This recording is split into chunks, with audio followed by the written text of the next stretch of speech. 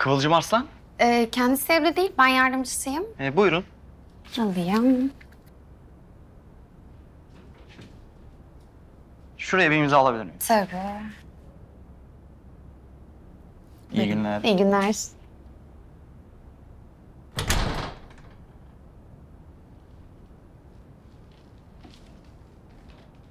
Ne güzelmiş.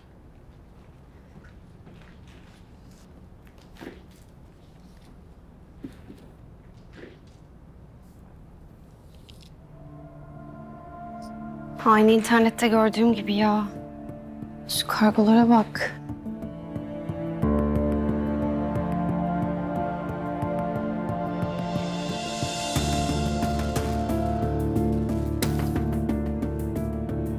Bir tane çekeyim ya. Bir tane aynen. Şunu çekeyim.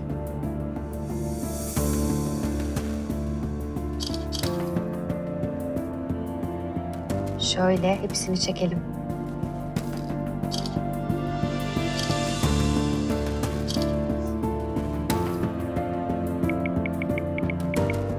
Kargolarım geldi. Beraber açalım mı?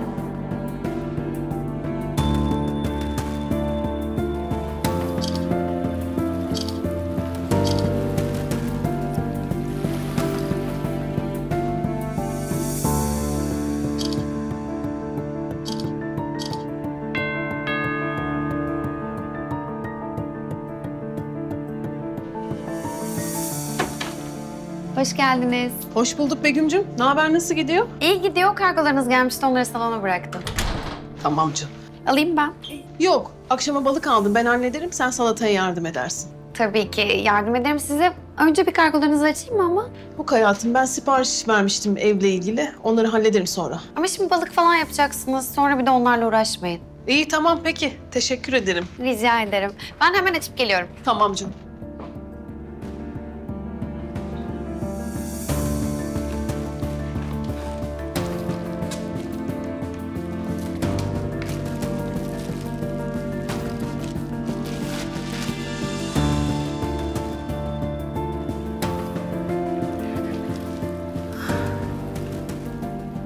En sevdiğim marka ya.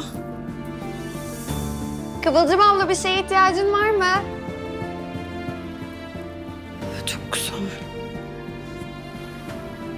Tamam. Tamam. O zaman kargo açalım videosu gelsin.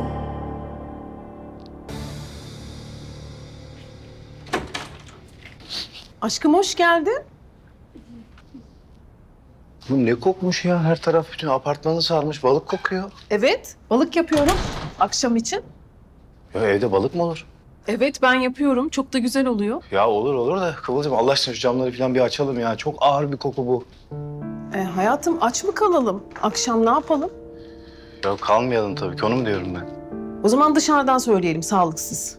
Hayatım onu da demiyorum ama evde balık yapmayalım. Yani gerçekten benim tahammülüm yok böyle bir kokuya. Sana da merhaba hayatım. Hoş geldin dedim ama duymadın herhalde. Kusura bakma hayatım, böyle koku falan. Daldım. Sen duşa gir istersen. Ben mutfağın kapısını kapatırım. Koku falan duymaz.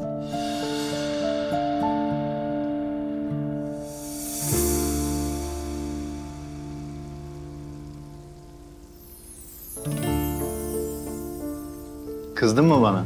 Kızdım evet. İşten erken çıkıyorum. Geliyorum burada uğraşıyorum. Selam vermiyorsun, ev kokmuş diyorsun. Kokmuyor mu? Bir saattir mutfaktayım, yemek yapıyorum. Kokabilir. Ne var yani bundan? Hayatım herkesin bir hassas noktası var. Benimki de bu. İdare etsen ne olur? İyi tamam. Bir daha evde balık yapmam. Ya ben seni İstanbul'un en güzel balıkçılarına götürürüm. Merak etme. Sağ ol. Begüm niye yardım etmiyor sana? Etti de kız eve ilk günden geç kalmasın dedim ben. Metehan kaçta geliyor?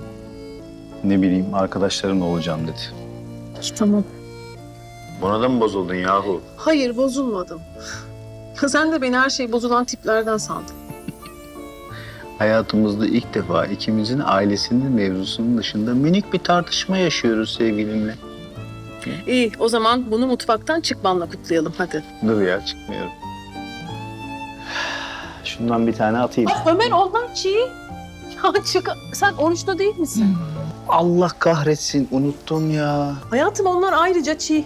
Vallahi unuttum. Neyse melekler yedirdi. Böyle oruç bozulmaz. Saçmalama Ömer. Çiğ böreğin hastasıyım bu arada. Bundan bana ayır lütfen, olur?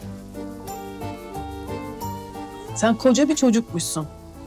Sen de koca bir aşksın benim için, biliyor musun? O zaman hadi dışarı. Dışarı. Hadi dışarı.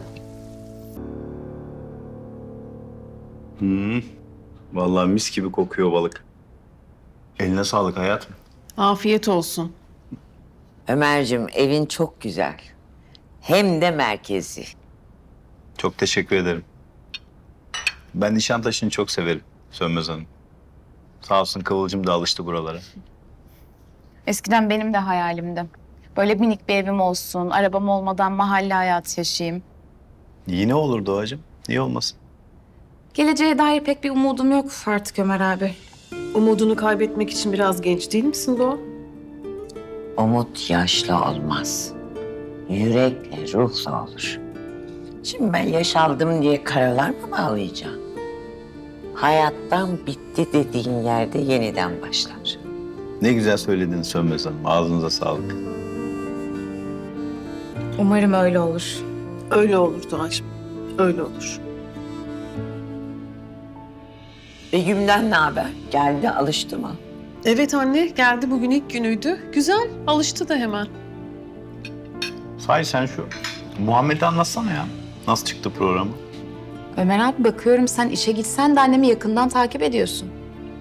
Her zaman. Ben Kıvılcım'ın en büyük fanıyım.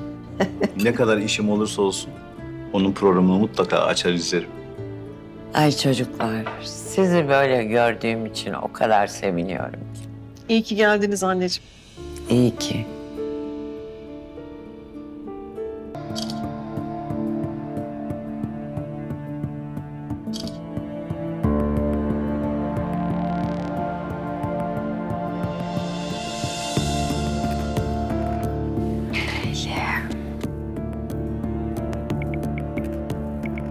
Bu akşam da böyle.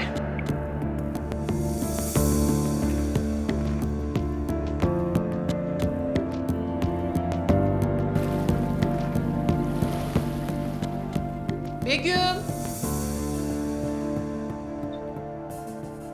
Begüm'cüm.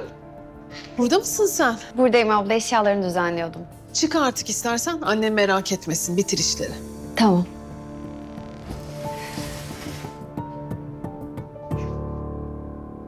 Yarın yine aynı saatte gelirsin olur mu? Olur Kıvılcım abla. Hoş geldin. Selam. Merhaba. Merhaba. Siz tanışmadınız. Begüm bizim Sevilay'ın kızı. Yardıma geliyor. Aa öyle mi? Çok iyiymiş. Tamam ben memnun oldum. Begüm ben de memnun oldum. Ben çıkayım o zaman ablacığım. Tamam canım ellerine sağlık. Yarın görüşürüz. Rica ederim, görüşürüz. İyi akşamlar. İyi akşamlar. Hoş geldin. Hoş buldum. Nasılsın? İyi canım. Çimen'le konuştum bugün. Kötüydü biraz. Biliyorum. Anlattı herhalde olanları. Haşlamışsın biraz. Yani onu kucaklayacak halim yok herhalde Metan. Tamam sana da hak veriyorum ama Senden bir şey rica edeceğim. tabii buyur. Lütfen onun yanında ol, olur mu? Ya konuş, nasihat et demiyorum ama ben yanında olamıyorum. Sana ihtiyacı var biliyorum. Ben Çimen'i hiçbir zaman yalnız bırakmayacağım. Tamam mı? Canımsın. Odaya geçiyorum.